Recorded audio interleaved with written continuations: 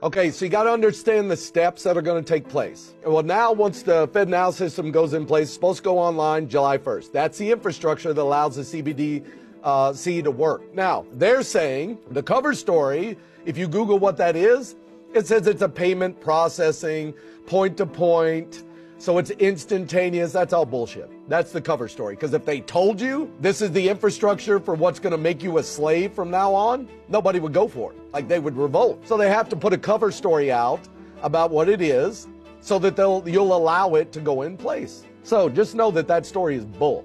Once that's in place, you'll watch the markets start to decline because now they're set up and they need to crash the markets, cut off the supply of money, which is already happening in other countries. Once that's in place, you'll watch the markets start to decline because now they're set up and they need to crash the markets, cut off the supply of money, which is already happening in other countries. Once that's in place, you'll watch the markets start to decline because now they're set up and they need to crash the markets, cut off the supply of money, which is already happening in other countries. If you've not seen the videos, because they only last a few minutes when people post them before they take them down, of the riots going on and the banks being burnt to the ground in other countries right now, because they've already seized their money. They've got a total blackout on it in the media.